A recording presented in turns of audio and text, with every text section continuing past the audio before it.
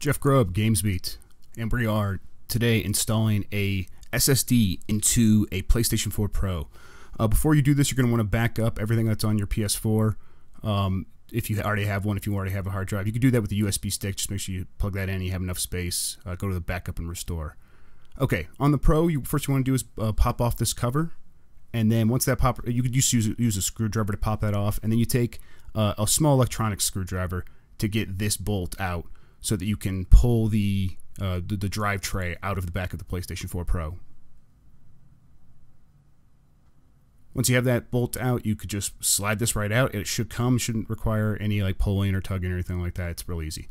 Then you just need to remove each of the screws from all four sides of this, or all four screws from each side. Then you can put in the new drive and replace those screws. Once those screws are in there, make sure you have the contacts facing up, away from the drive metal. So you should be they should be exposed, facing upward. Then you just slide this right back into the system. Again, it should fit perfectly. There shouldn't be any issues. It should go right in there. Then replace the bolt, and then you can replace the cover. This just kind of slides back in.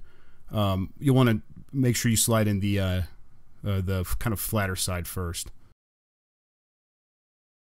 And now it's good to go. You just need to get the USB firmware. Okay.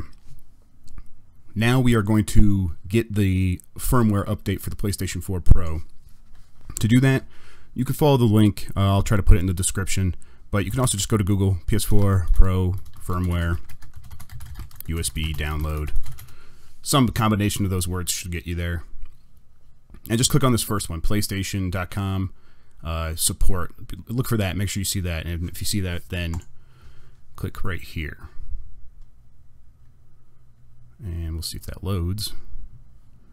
And then don't go to download update. So this is for, you go to this site if you don't have a connection to the internet on your PS4 for some reason, and you want to download it to the USB stick, and you want to update to the latest one from like a previous recent software version. But you don't want to do that. That won't be enough. You actually need to go down to here. Do you want to perform a fresh install of the full system software? If so, then click here. Once here, there's a lot of stuff that kind of run you through what you need to do, what you need to, how you're going to get everything installed.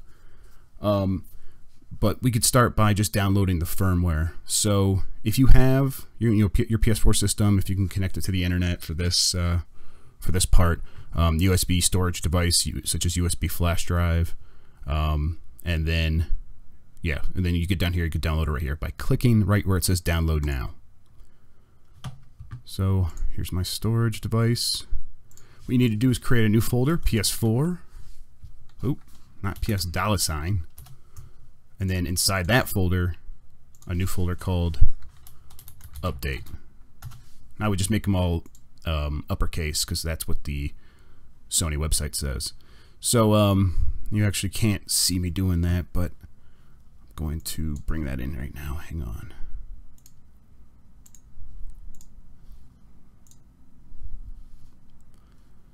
So you could see that. Okay, so here's my storage device. Then I created this PS4 folder, and I created update. I just hit new folder right here, update, and now PS4 update.pup, save. And that's going to start installing.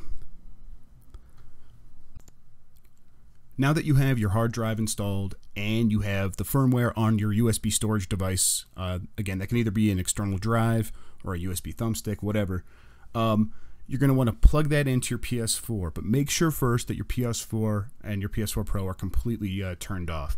To do that, check the light indicator on the side of the PS4. It will be orange if it is in sleep mode. If that's the case, hold down the PlayStation 4 power button for at least 7 seconds. It's going to beep, and then you should either see it go white or just turn off.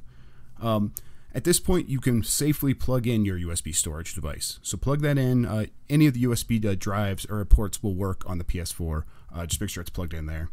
Once you have that good to go, press and hold the PS4 power button again for at least 7 seconds. You'll hear a beep again. The PS4 boot into safe mode, and you should get the option immediately to reinstall system software. I believe it's called Initialize PS4. At this point, just follow the on-screen prompts. You'll see something like this. It might tell you to enter a drive if it's not already there. If it is there, it might still show you this. Just select it and, you know, hit that you're ready to go. From here, it just takes a few minutes to install, and then after that, you should be good to go.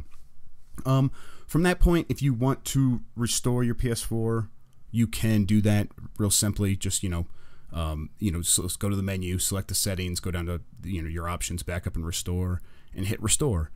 If you have another PS4 that already has a bunch of stuff on there, you can also do the system transfer at this point and get all your files from there that way, which is actually what I'm doing, and I'm going to see how that works. Okay, now I have an SSD in my PS4. We're going to do some tests, see if anything's actually faster with this new drive, and we'll check on that soon. So thanks for watching, guys. Jeff Grubb, GamesBeat, GamesBeat.com for more, and I'll see you in the next video.